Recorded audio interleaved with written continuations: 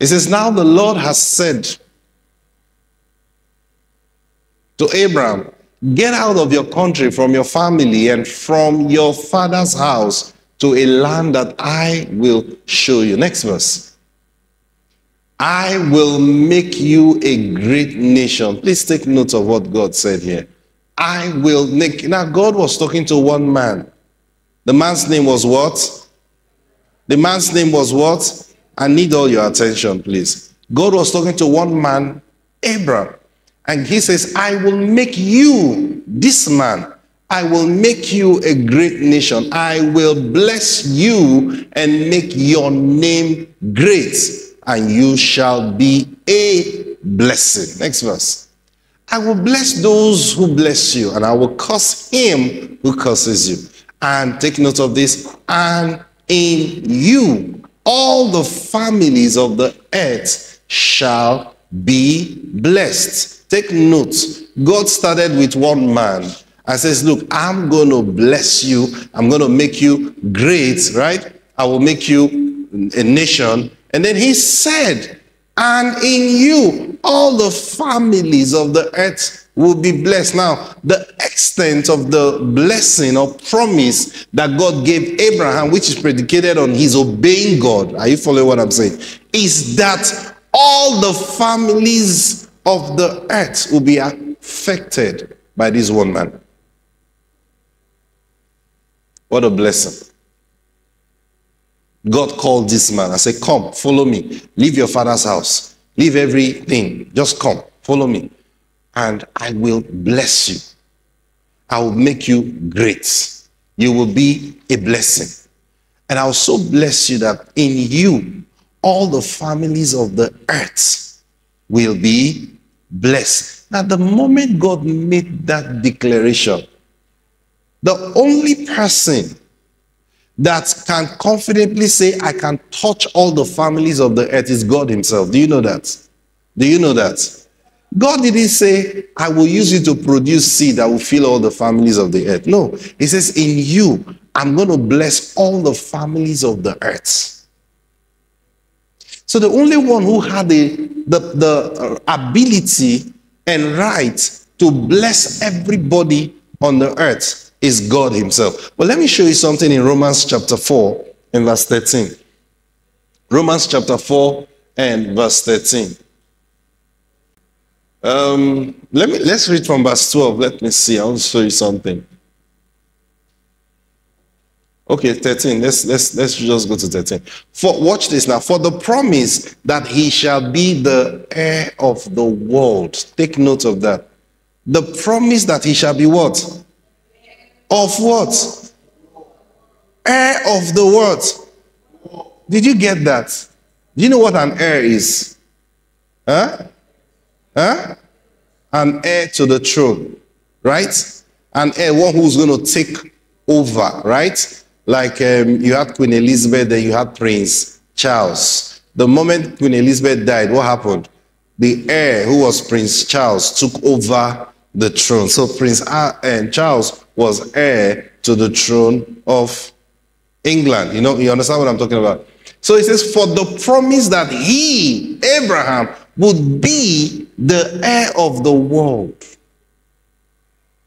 So God actually willed the earth, the world, to one man. Not Adam. Who? Abraham. Now watch this. For the promise that he would be heir of the world was not made to Abraham or to his seed through the law, but through the righteousness of faith. Now, see, I'm going to be touching a lot of things. And I pray we stay on course. Because, you know, many times, lots of lies that people have. Because they lack understanding, you know. So they just mumble everything up. So I'm going to try to straighten things out today.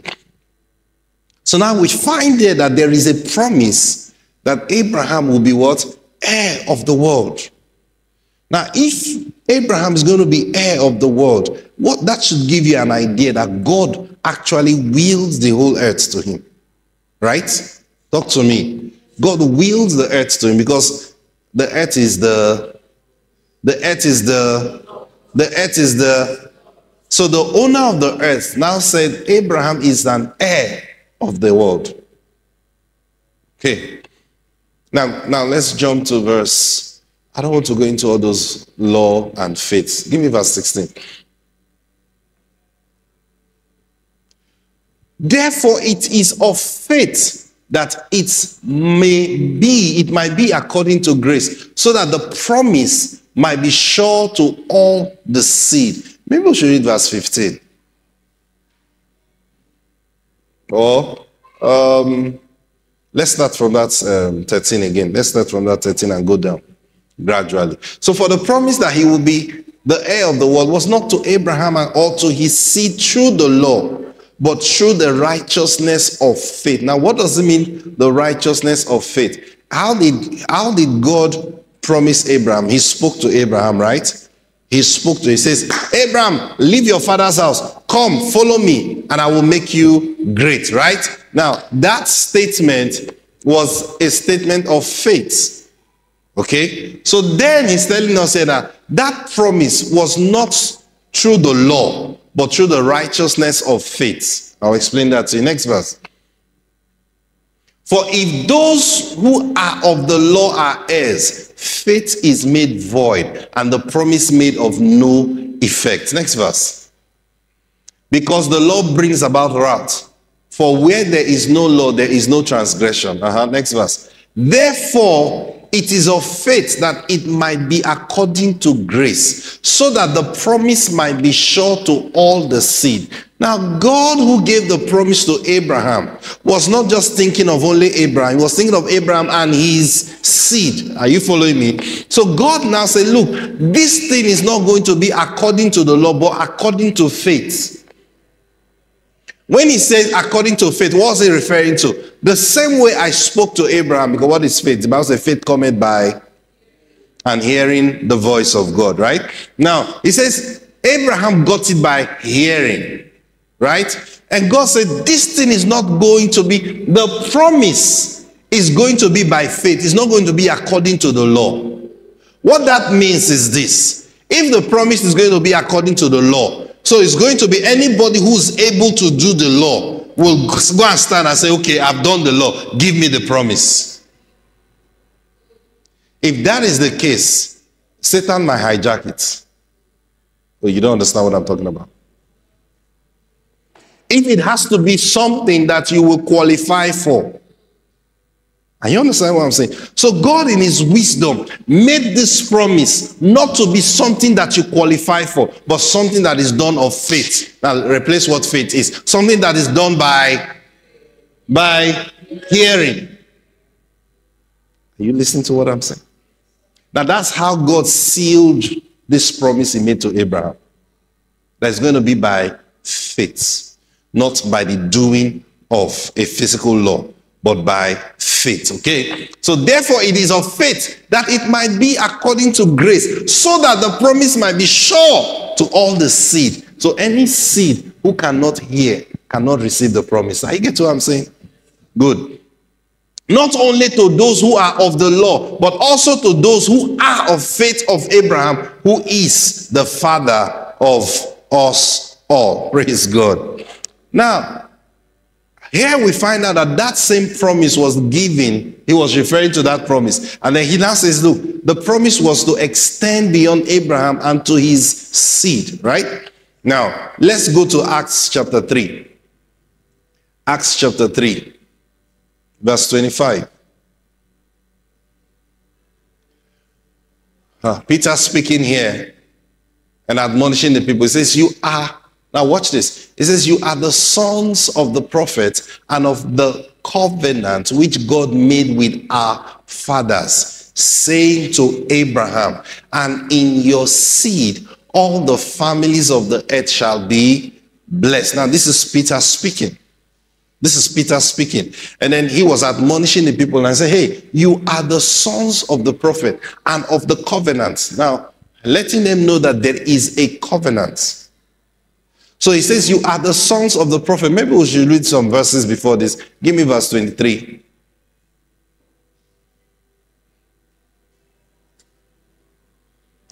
Okay, now it says, and it shall be that every soul who will not hear that prophet shall be utterly destroyed from among the people. Next verse.